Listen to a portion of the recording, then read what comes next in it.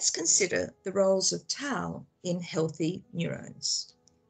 Normal tau protein has several critical roles in the function of the normal healthy brain. It is essential for normal neuronal function. And here is the critical role of the tau protein.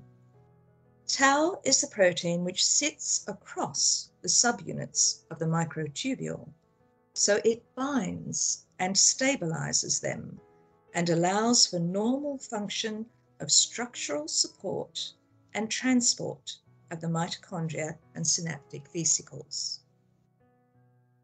If we look at the actual tau protein, it is the central part of the tau protein, which is called the repeat domain, which performs this absolutely vital function of binding the subunits of the microtubule together.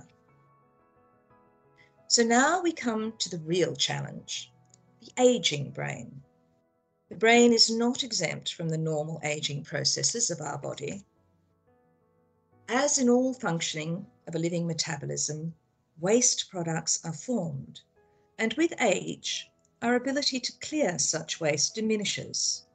The gradual accumulation of this matter within our neurons causes an inflammatory response, which starts to affect cellular function.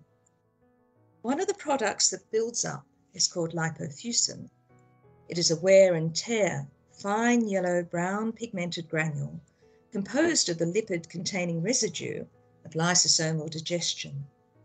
The role of the lysosomes is to break down excess or worn-out cell proteins.